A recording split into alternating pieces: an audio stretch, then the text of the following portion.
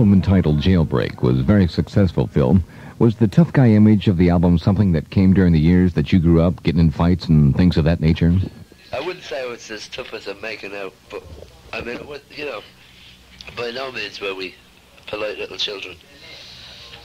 We were like, my parents didn't know what we were getting up to once we'd go out the doors, you know, and we used to get into a lot of hassles. I found that a lot of the rock bands at the time we were doing Jailbreak were sort of setting themselves up to be idolised, and a lot of the lyric formats were like,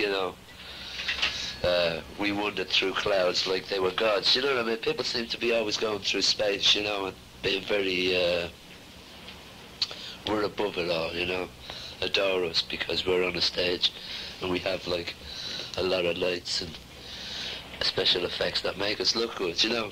And it used to be all that type of thing. And I found it really wasn't relating at all to the anger, especially in Europe, that was going on with the youth, because the recession really hit, you know. I mean, America's a rich country. It can cover itself, you know. But the recession really hit hard in Europe, and a lot of the kids were broke, you know.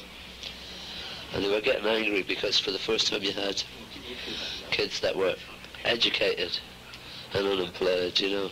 I mean, most of the time they were dumb and they weren't educated and they were unemployed, you know what I mean? But this time they're actually educated, and they've been sold this dream that if you learn and work hard, you'll have a job.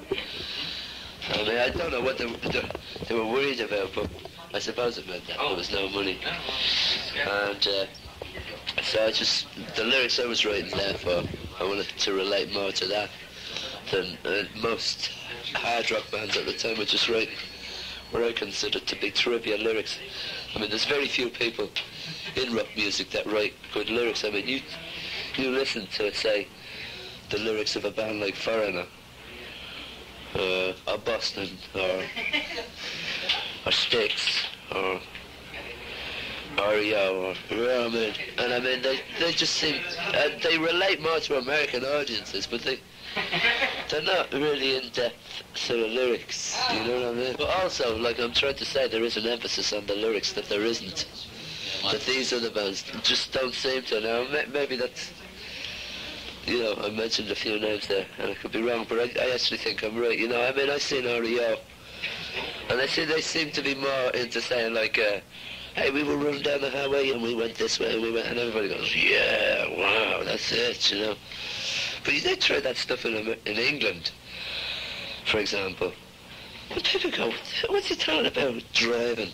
You know, I mean, who has a car? I mean, kids don't have cars. And you know, I mean, a car is a status symbol in Europe. You know?